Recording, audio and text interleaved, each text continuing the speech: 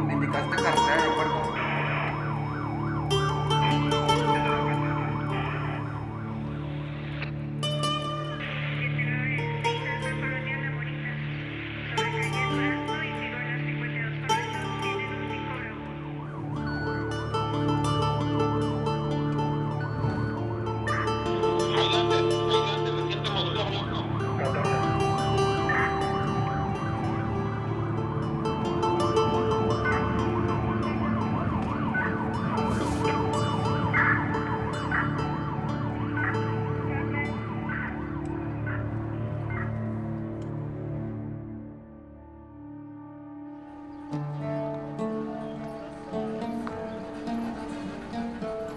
It's Saturday morning, and we're on a quiet residential street just a few yards from the US-Mexican border.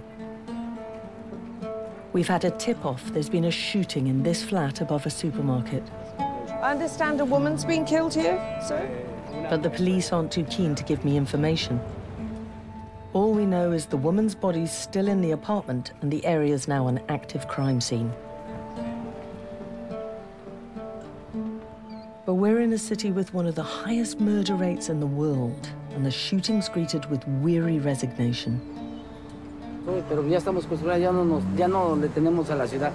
Yo creo que nosotros venimos a trabajar y yo creo que si andamos bien, terminamos bien y caminamos bien.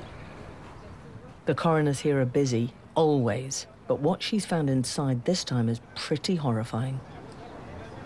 Is the female 75 years? Whoa.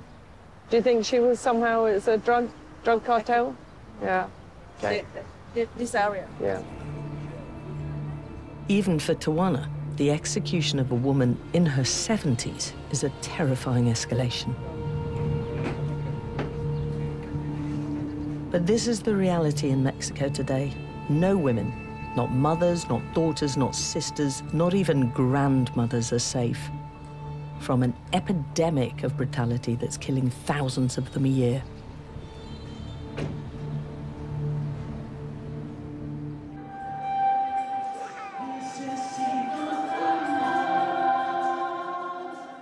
On the outskirts of the city is the largest refugee center in Mexico.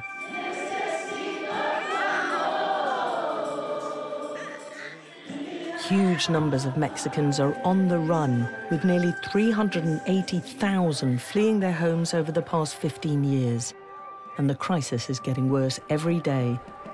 That is going to be our new shelter.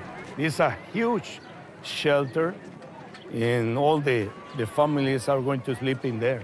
How many people can it take? I think we're going to put 2,000 people in there.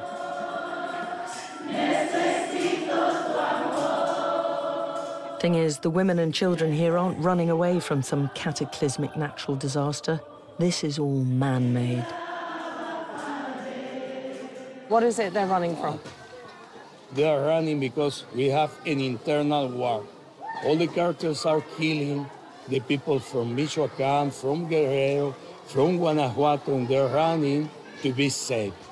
You are talking about the cartels, and they're going to your home, and they're going to kill women, the small children. They're going to kill everybody in your house. All the women here have witnessed, suffered, and somehow survived this shocking brutality. Isabel's only in her 20s. She fled here from the south. And having seen what the cartel did to her brother, she's terrified. Le dieron como 9 impactos de bala en la cabeza y en el cuerpo. Sí. Y pues ahí lo fueron a tirar pues ahí en el puente de Tulcingo. Ahí lo dejaron a él con una bolsa, lo enredaron pues como en una bolsa, lo taparon.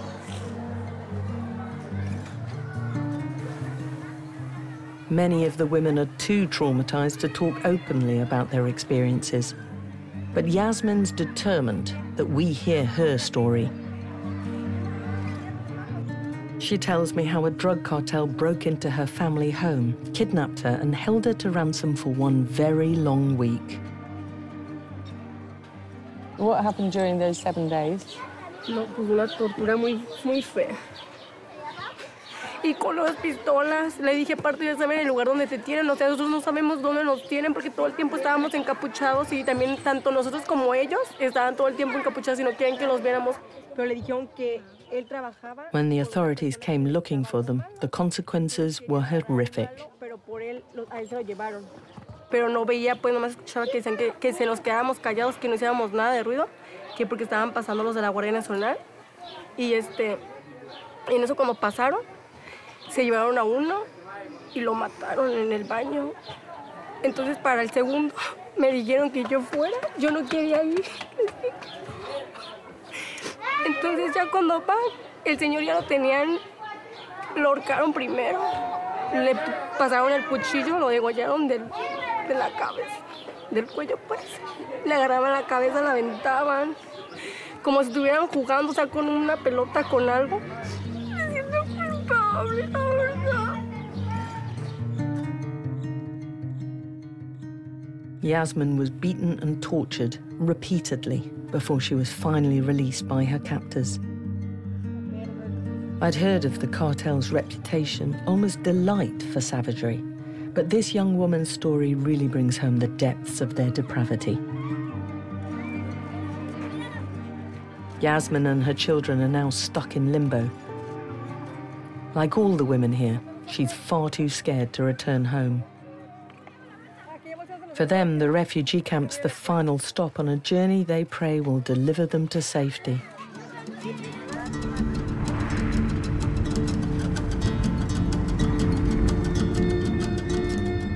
And this is why the women fled to Tijuana.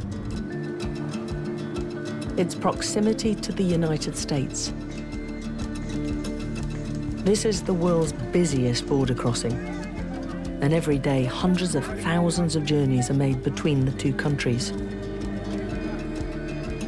For those looking for salvation from the violence in Mexico, crossing the border, either legally or illegally, is their last hope.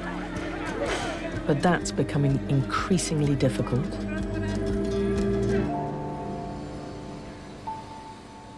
The lack of protection for women means that record numbers are now looking to escape the country, and those trying to help them are utterly swamped. Nicole's a human rights lawyer who handles thousands of visa applications a year, and her casework is a catalogue of atrocities. We've worked with women that have been burned, have been mutilated, have been gang raped, have been sold. We work with women that are so terrified that they won't even leave the shelter because they feel as soon as they step outside those doors that they could die. And the violence inflicted on Yasmin is not the only form of brutality many in Mexico face. Thousands of women in the refugee camps are also fleeing extreme domestic abuse, a crime that affects about 1/3 of the female population here. Women in many circles are not viewed as persons of value, are viewed as property under the ownership of other persons, whether that's organized crime, whether that's their father or their spouse. Women's lives don't matter. Women's lives are not valued here. Maria knows what it's like to live in a world where your life has no value. Every day she was terrorized by the narco gangs who ruled her neighborhood. And every night she suffered at the hands of a partner who beat and threatened to kill her. Pero él siempre me dijo que yo no, si yo me iba, él se iba a quedar con los niños. Y yo, pues era por lo que yo tenía que no lo dejaba. Hasta que agarró ese cuchillo y mi hijo se dio cuenta. Mi hijo lo vio y se le echó casi encima y le gritó. Le dijo que soltara el cuchillo. Yo me iba a permitir de que hiciera algo así y le dije que soltara el cuchillo. Él reaccionó y lo soltó. Y después agarré el cuchillo y lo tiré y ahí él se quedó nomás parado. You were right, Maria, listening to that. You've got a very brave boy. Yo digo que yo le doy gracias a Dios porque si no hubiera sido por él, a lo mejor su papá sí me hubiera encajado el cuchillo. Talking to this family and the others in the camp, it's more and more evident how extreme the violence is being meted out to these women, but also how much it forms part of their daily lives.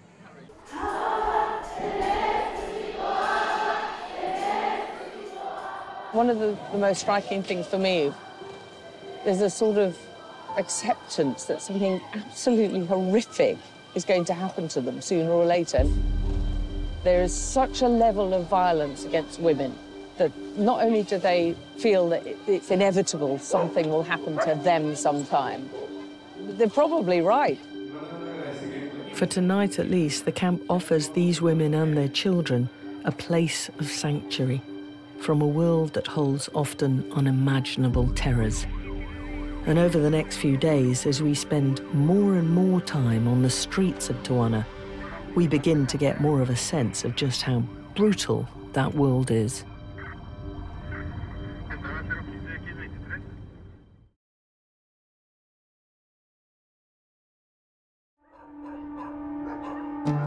The border city of Tijuana is one of the most violent in the world. Someone in there. It's a magnet for both Mexican and international criminal gangs who battle to control the multi-billion-dollar businesses of drugs and people trafficking. In the first 6 months of this year alone, there have been more than 850 murders, and the death toll for this weekend reaches a staggering 20. We just heard of another incident. Apparently, one person might have been shot dead, another badly wounded. We're back in the city's northern quarter, just a few meters from the border. The woman who lives in the house where the shootings took place tells me she heard a noise outside. Well, they were barely coming in the door, and I was walking to open it because it had a lock on, and as soon as I was gonna open it, I heard the gunshots, and, well, they were both on the floor. Óyeme, de aquel lado, por favor. Turns out the victims were Jennifer's husband and her brother-in-law. ¿Te quieres la camioneta? And they were gunned down whilst her 2 young children were in the house. I just told my oldest, like, don't look, because I couldn't even open the door. They were right there, like, they were in the way. And I was like, just don't look, you know? The little girls? Yeah, one is 2 and the other one is 10. Oh, my gosh. Yeah. So, I mean, I don't know. I mean, I don't know what the police are going to do. Jennifer's almost numb with shock. When a few short seconds, a seemingly random act of violence has left her a widow and her young family without a father. Well, I have I'm 5 months pregnant right now. And I have my girls. So I don't know. Right now, I really don't know anything. Her devastating loss is a reminder that murder statistics only ever count the dead. But the suffering of those who are left behind is impossible to measure.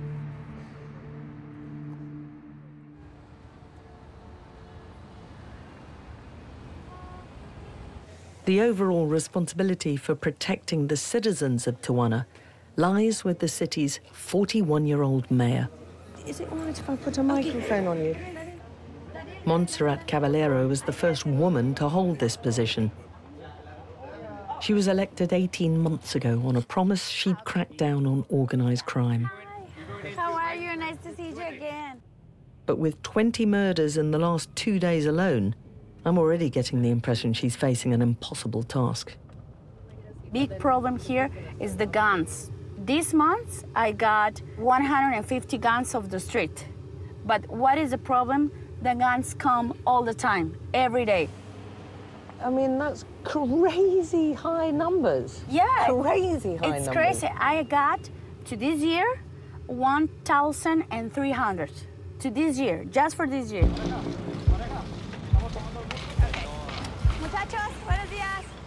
The city streets just aren't safe for a woman who's received countless death threats. But Montserrat insists it's important to be seen to be doing her mayoral duties. So for each public engagement, she's accompanied by a specialist team of armed bodyguards who travel everywhere in a convoy of bulletproof vehicles. This is supposedly the most dangerous zone in the city. In the corner. And you get your hair done in the most dangerous part of the city. Exactly. I mean, that makes sense. Total sense.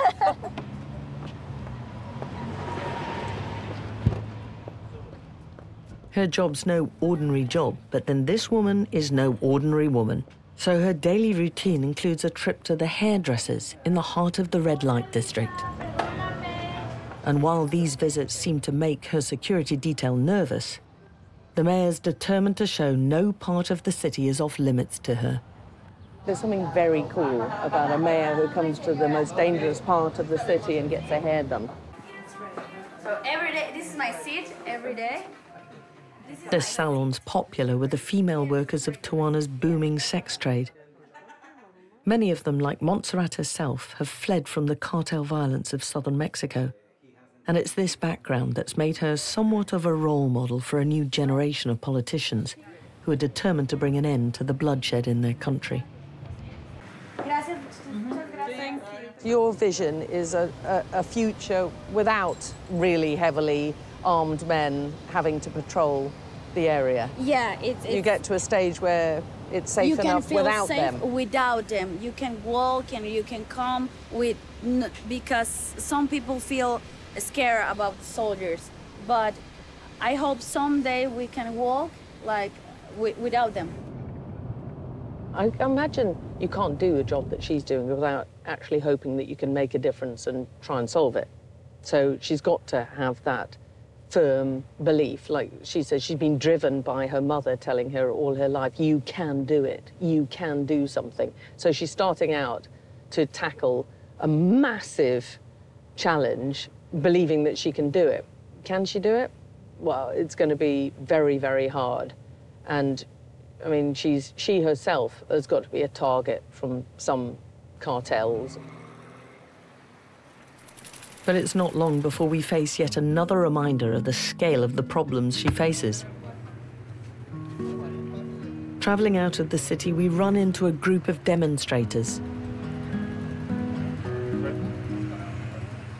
Marches like these are a common sight across the whole of Mexico.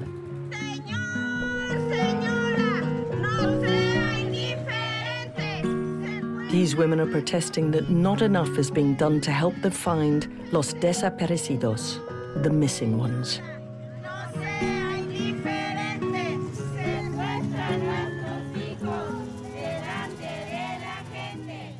Both men and women have disappeared, but it's the female figures that are so alarming. They've increased threefold just in the last 6 years.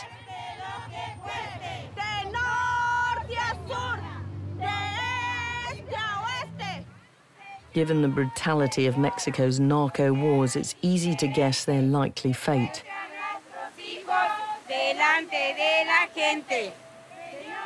But none of these women are giving up hope.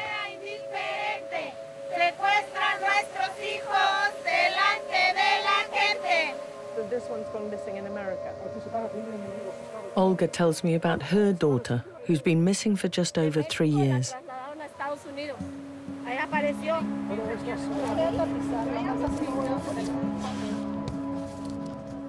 The last she heard was that she was stopped by a gang of armed men. Behind every missing poster, there's so many questions, but Olga's hunt for answers about her daughter is especially poignant. And that evening we traveled to the family home to find out more about the girl who vanished into thin air. Bueno, ya el último año del kinder. Tenía entonces 6 años, yo creo. And what was she like as a 6-year-old? Era una niña muy inteligente. Even though Selena's been missing for so long, her parents can't accept she may never come home. This is her bed? This one? Este es su closet. Mm-hmm.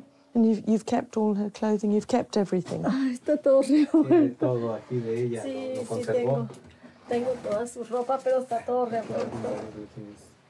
Todo todo está igual como ella lo dejó.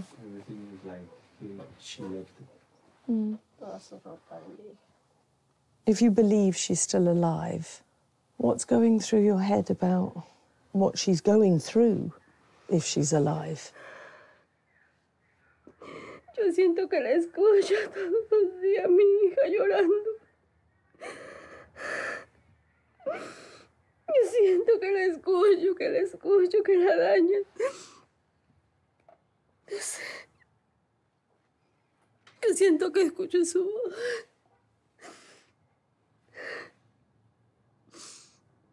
Siento que la están dañando. Es una tortura para mí, es una tortura, pero trato de hacérmela fuerte por mi hija, por mi otra hija. Pero...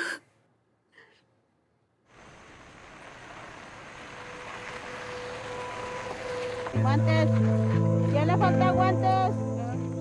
Thousands of families all over Mexico regularly come together to hunt for the missing ones. This is every parent's worst nightmare. But their determination never to give up is inspirational. Where is Olga? ¿Dónde está Olga, espérame. Okay. Can we walk up with you? Sí, claro que sí.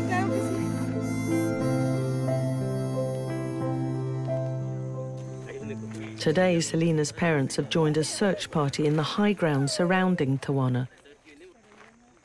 These hills are often used by the local cartels to dump the bodies of their victims. The families spend hours looking, but it feels hopeless, mostly desperate. But late in the afternoon, a call comes over the radio of a possible lead.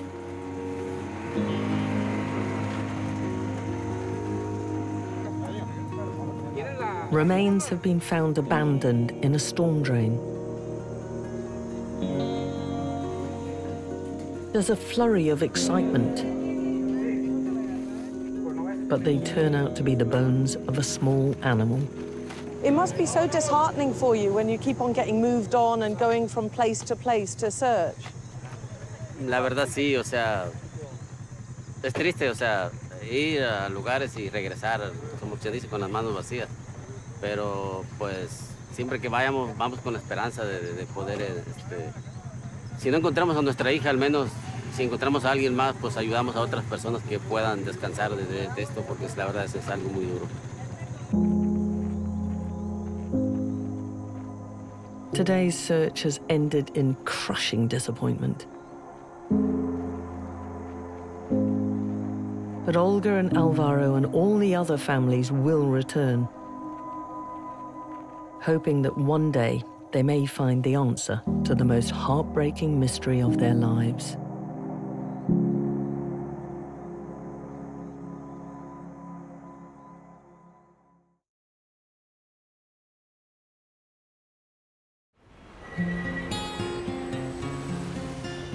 Mexico's drug war means that while Tijuana is one of the world's most violent cities, it's still a popular tourist resort.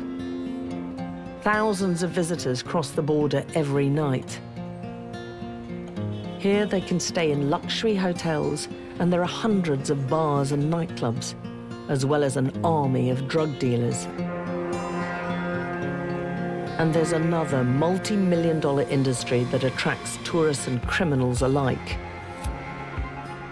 the sex trade.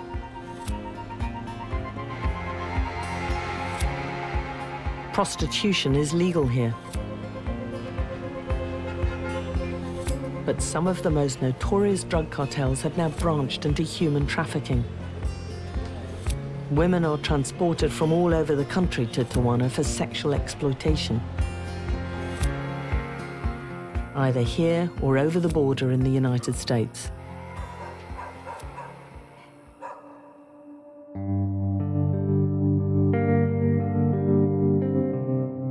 This is where we would do our dances, you know? How long would you... Just going up. Going up. I knew you wouldn't be able to stop you. V used to be a sex worker. She started as a pole dancer in one of the clubs in the red light district, and like many, her decision wasn't really a choice, but made out of economic desperation. When I first started working here was because we were behind on rent.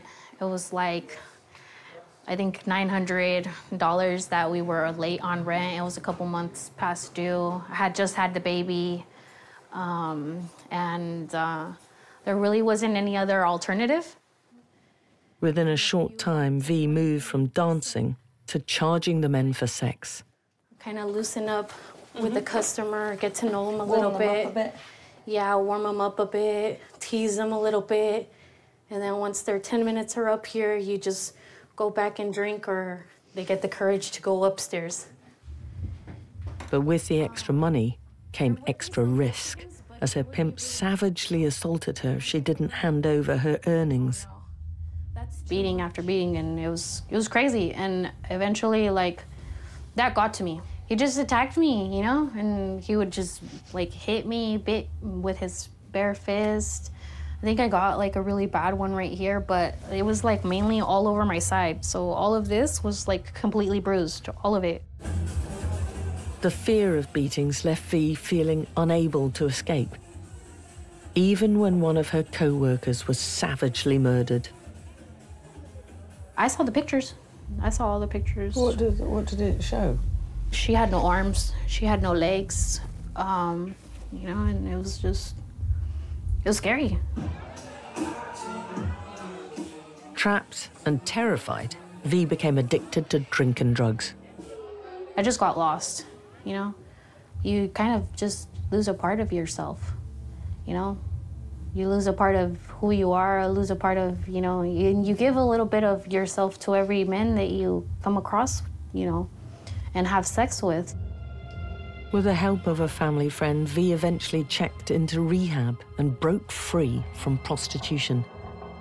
An escape that she's convinced saved her life. Girls who are still now in the industry, my heart goes out to them. I don't know how they do it day in and day out, you know? Not everyone has the same luck that I do, you know? There's girls that die, you know? And they don't come back.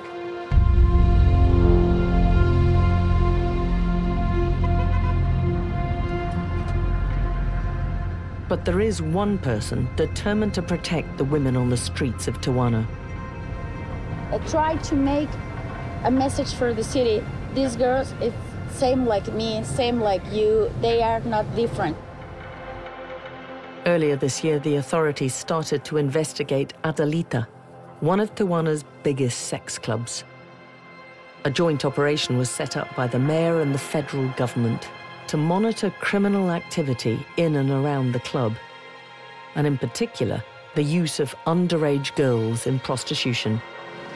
I don't care who is the owner. I don't care the problems I can have. If they have children's work there, I go too close. It was a bold move that risked making the mayor many powerful enemies.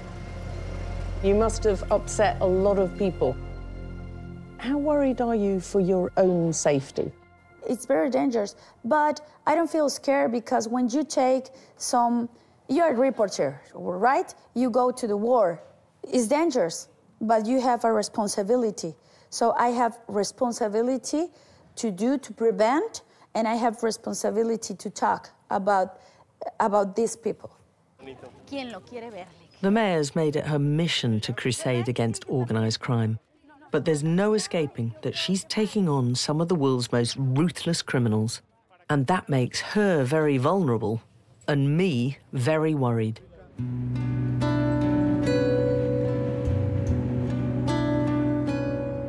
The growing exploitation of underage girls in the sex industry is deeply distressing. I want to get a sense of just how many of the most vulnerable are at risk. This gives me an insight, a sanctuary for the child victims of extreme physical, emotional, and sexual abuse. Are they all doing it, or just one of them? Maestra, ¿todas participan o solo ella? It's run by Alma Tucker. who for the past 30 years has been fighting against people trafficking and the exploitation of minors. So tell me about this little thing's history. We're so blessed to have this baby in this house, and her mom, his mommy. The uncle started first sexual assaulting her since she was 10, to the point that he started bringing men to the house to have sex with her. She's here now with us, and she's relieved. Then she's free, then also her baby is free. After all their early trauma, Alma's determined to give these young girls a fresh start. But she knows it's going to take a long time for them to fully heal. When the girls come to this home, they lost a lot of hope. They don't trust us. They feel, I'm here, but when they're going to take advantage of me. We try to encourage them values in life. This picture represents those values, the respect, love, being strong, and have faith. Alma's vocation is to give these girls a safe haven, but she has to be constantly vigilant. Many of these children's abusers still look for them, and she's terrified about the increasing role of organized crime in child sexual exploitation. What we're doing, if we don't stop, How big is it in Tijuana? I think it's big. What I'm hearing for testimonies of other girls, then they're being rescued. They're saying it's a lot of girls. It's a lot of money in this industry. Why? Because one drug, you sell it once. But a human, you can sell it 10, 20, 25 times a day. And a child? Oh, yes. You can sell... Yes. Hundreds of times? Hundreds of times. And it must make you rage inside. I mean, just listening to you makes me rage. Yes, makes me very angry, makes me very... I wish I have more power to do more things, but it's, I cannot do more than I've been doing it, and I'm praying to God to give me strength to keep doing this.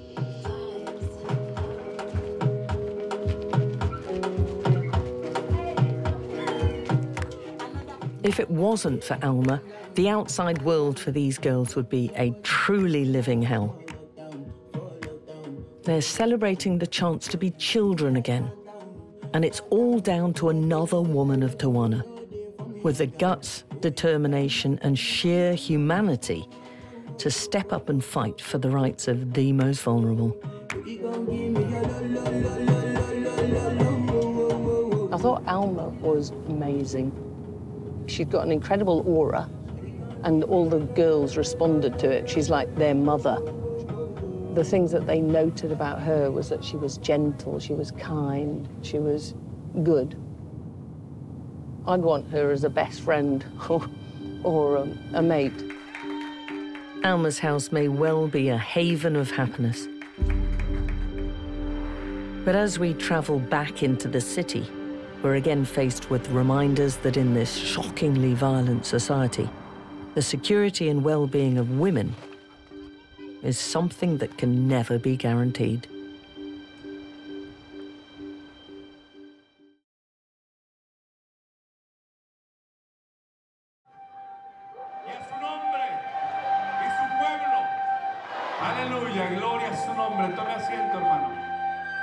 At the refugee camp, the congregation has gathered for a special service of Thanksgiving.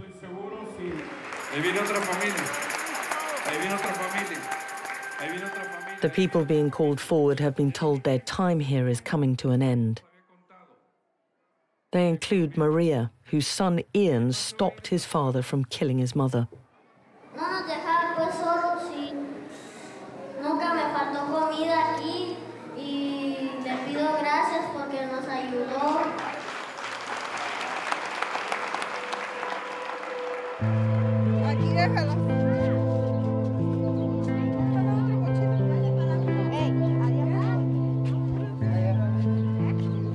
Maria's been given an appointment with the US Immigration Service. If she can persuade them that her life is in danger, she'll be allowed to join her relatives over the border in California.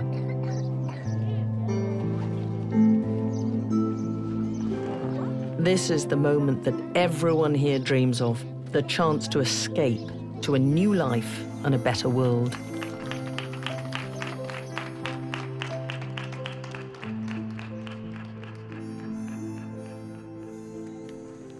Up in the hills overlooking the city, Selena's father, Alvaro, is coming to the end of his search. He and his friends have found nothing, but they receive a request to move on to another site. It's a few miles along the road down by the ocean, and a young woman's reported her father missing. The man's sister is amongst those who've joined the search. Who do you think they belong to? She recognized these jeans from his brother, from her brother. Her brother disappeared here. The young woman's also identified some clothes. And they're her father's? Yes. And now the outcome of the search is looking increasingly bleak. A few minutes later, everyone's worst fears are confirmed when bloodstains are found in an abandoned outhouse. A forensic examiner gets to work, and the house is now officially a crime scene. It's one of the dozens that are set up all around the city every day in a cycle of violence that shows no sign of ending.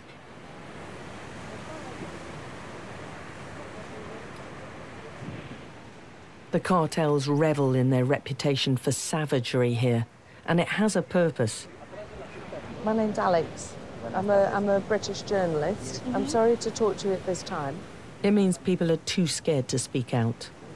We're not here to get anyone into trouble. We're just here to help. No, it's okay, it's okay. I'm just saying to her, if she wants to talk. What's really striking is just how much fear there is, how terrified people are of talking and even speaking out about disappearances, about killings, about kidnappings. They're just so terrified. Even the relatives who've got nothing to do with it are worried that they'll be hunted down and they too will end up dead.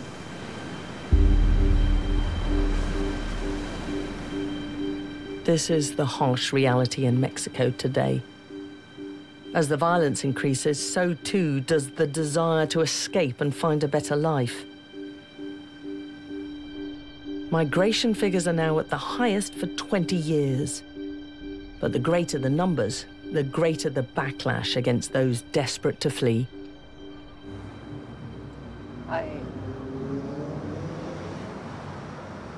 What happened? What happened? Oh, what happened? Hola! What happened? ¿Cómo?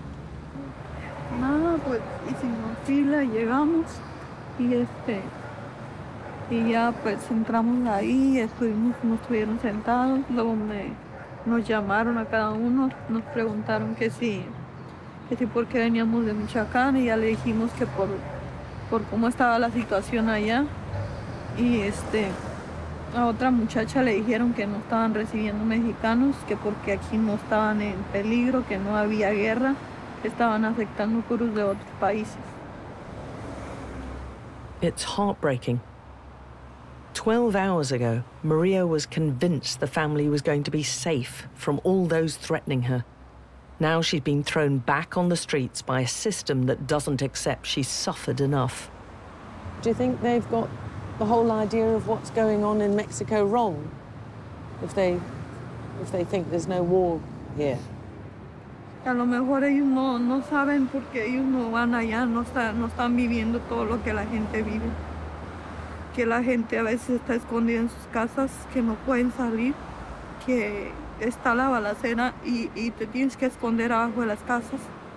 Tell me, what did you think when you realized you were coming back? Nada, que solo estar aquí era un sufrimiento. Solo eso. The sight of a young family abandoned as night falls in such a dangerous city is a particularly haunting one. They are the image of just how far their country and the world is failing them. The truth is, during my time here in Tijuana, I've found very few reasons to be optimistic. They're virtually non-existent. The exceptions have been the pastor who runs the refugee camp. It's the first school for the migrant people in Tijuana. He works tirelessly to provide accommodation to thousands of families who'd otherwise be at the mercy of the world's most brutal gangs. And then there's Alma Tucker, the fearless crusader against sexual exploitation.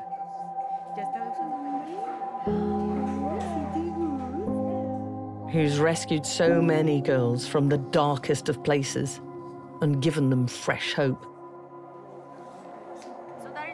And finally, there's the mayor and her determination to carry on fighting. Do you think you'll ever be able to stop the violence against women? Yeah, we can. We can if we work together. She pushes on no matter how great the risk to her personal safety from her many enemies. Esta mañana, alrededor de las 8:35, una escolta de avanzada de la alcaldesa Montserrat Caballero. A few days after we leave the city, our worst fears become all too real. Habitual de la presidenta municipal, Montserrat Caballero, dijo poner la... The news breaks that the mayor's convoy has been ambushed. It's a carefully coordinated attack that bears all the hallmarks of a cartel hit squad. Alex. There's been incoming call now, and all the evacuation operations have had to scatter. A report of the shooting reaches me whilst we're covering the war in Ukraine. And as soon as we can, we try to find out what's happening in Tijuana.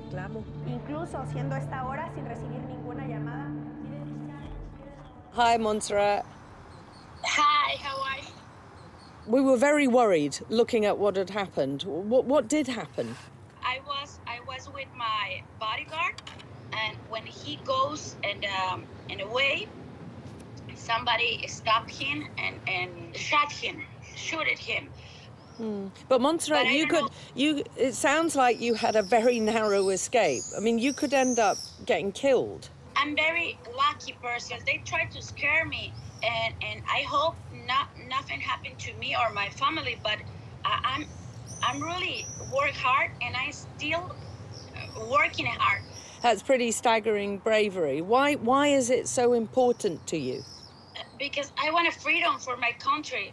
We are not in war like Ukraine, but we have a war with these cartels. We have a war, and I want a freedom to my city, to my country. Me dijo, le suplico compañero, que no hable en mi presencia de las damas. Freedom from this violence, for a nation in the grip of such a brutal drugs war, seems a very distant hope.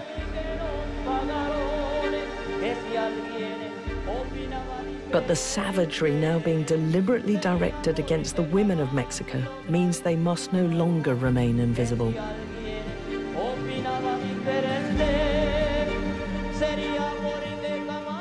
And unless the world wakes up to the full scale of the atrocities being committed here, the future for millions of those most at risk is too terrible to contemplate.